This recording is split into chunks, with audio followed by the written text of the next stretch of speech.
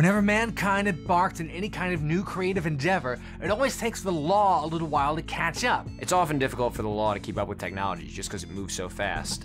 And video games, when they first came out, there was no rules really governing it. Is it software? Is it art? Is it a toy? No one was really sure what it was. It's still a weird medium in that it mashes together all of these different media to create something that makes it really hard to legislate and sort of determine who owns what intellectual property. In the history of video games, there have been hundreds of lawsuits. There were lawsuits before the term video game was even used. So these are kind of like the growing pains that happen in a new industry. And because everything was so fuzzy and unclear back then, some people could get away with murder, and other people, they got sued just by walking out the front door in the morning. So the first commercial video game system was the Magnavox Odyssey, created by this guy, Ralph Baer, who decided that he was going to go ahead and patent an electronic controllable game projected on a TV, which is basically the guy trying to patent video games. It's as if Gutenberg had patented the whole idea of books. This whole medium was patented, video games. No one even knew this was going to be an industry or an artistic medium. They just thought this was a bunch of consumer electronic products that would sell for 2 seasons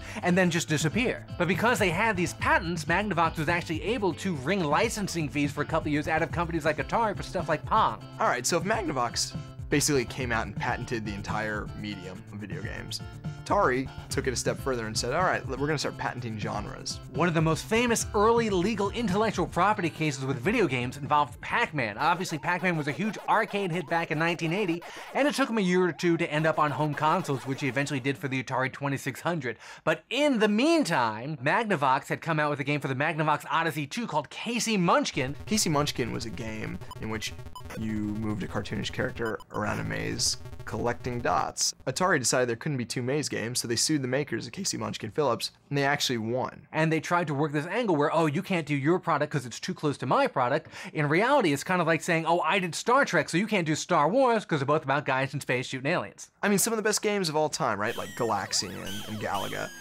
Taito could have sued them, saying, oh, you infringed on shooting aliens that are coming down in rows, after Space Invaders.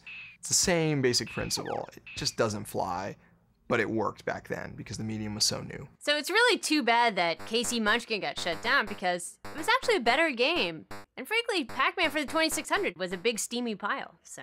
The legal thinking went the other way in the case of Data East versus Epix, where Data East had a game called Karate Champ, and then Epix had a game called World Championship Karate. They were both basically 2 guys standing on opposite ends of an arena karate chopping each other, kind of looked alike, and they had kind of similar gameplay, the kind you would find in any sort of fighting game. And the courts, in this case, realized that Data East's Karate Champ and Epix's World Championship Karate were different properties playing in the same genre. The court actually ruled that if a 17-and-a-half-year-old kid can tell the difference between these 2 games, then it was okay to have 2 games that were really similar. The legal test was if a reasonably intelligent person could distinguish between the 2 products. But if you show my mom Guitar Hero, she still thinks it looks just like Mario, so. Data East didn't go away empty-handed. They actually learned something from this and years later started churning out their own knockoff games. There was Street Fighter 2 and they had their own version called Fighter's History. In any medium, when something takes off, guess what? It's going to establish a genre that tons of other creators want to actually hop on. Capcom naturally sued and lost the case, and that really established that video games were more like movies or TV instead of just a toy. It's okay to kind of pay homage or copy something that's really popular. One potentially dangerous case that could have destroyed video gaming forever was between Midway and Arctic. Arctic was a company who basically ripped off games. I mean, they made Pac-Man, Rally X, pretty much down to the letter. Same characters, same sounds. Sometimes they didn't even change the name. When they got sued, what Arctic said was, since video games are kind of transitory experiences, I could go left this time, I could go right that time, they're not the same twice. Therefore, according to the letter of copyright law, you can't actually copyright them. Because the game's different every time you play it, there's no single experience to copyright.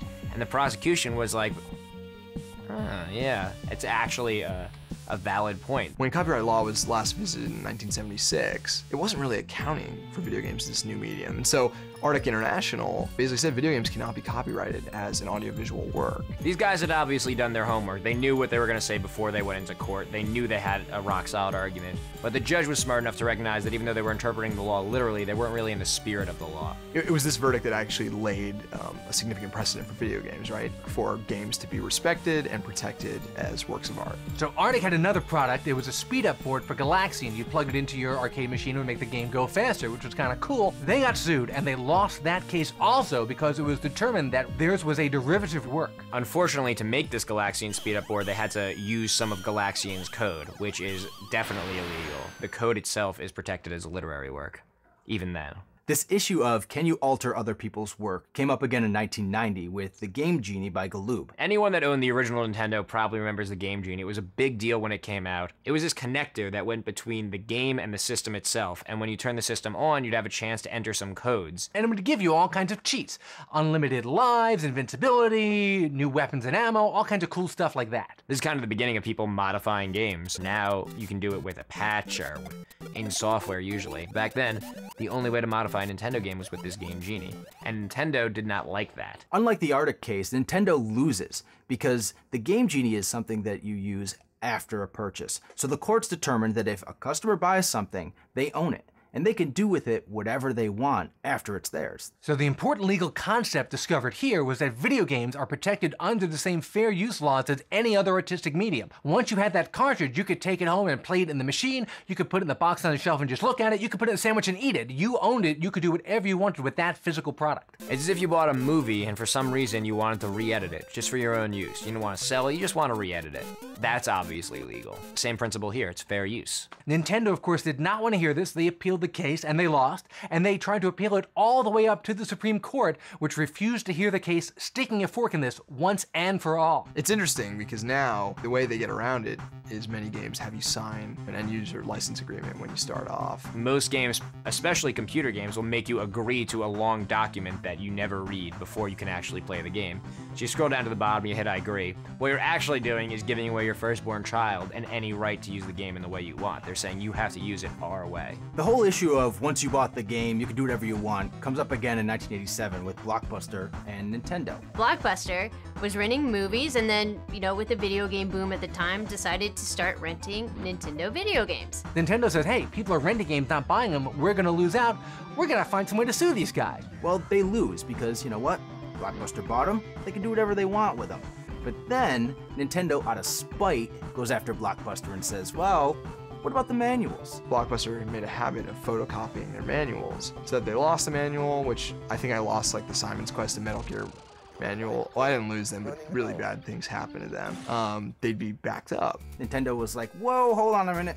You can't do that. It's copyright infringement. They were right. You can't do that. It's illegal to Xerox copyrighted material and then turn around and make money off of it as well. So Blockbuster still had the right to rent games, they just had to put the original manuals in with them, and that's why every time you go to Blockbuster and rent a game, there's no manual in the box because some little douchebag lost it already. It's almost just like the biggest FU from Nintendo to Blockbuster. It's like, we didn't win the big one, but you can't photocopy the manual to Clue Clue Land. So often, you would not get instructions with the games you rented. Congratulations, Nintendo, you did it. You win. And honestly, there are thousands of lawsuits like that in the video game. I mean, the video game industry has seen more lawsuits in short history than most, industries probably seen in their entire lifetime. No one really saw video games coming. They kind of exploded out of nowhere. The internet was kind of a wild west for a while and there were no rules, but everyone knew the internet was coming. They've been talking about an information superhighway forever. Video games really came out of nowhere. Nobody would have thought that 20, 30 years ago, there would be all of this commotion about a video game. It's like one of those things where you're like, I just made a digital image move on a television screen, and now you have billions of dollars pumped into development, design, marketing, and litigation. At this point in 2008, the rules that govern what you can and can't do legally with video games are pretty well established. It's just too big for Sony to be putting out their own version of Super Blario and getting away with it. It took 2-3 decades of brutal lawsuits to get there, but that's where we are now, and we'll see if it holds up.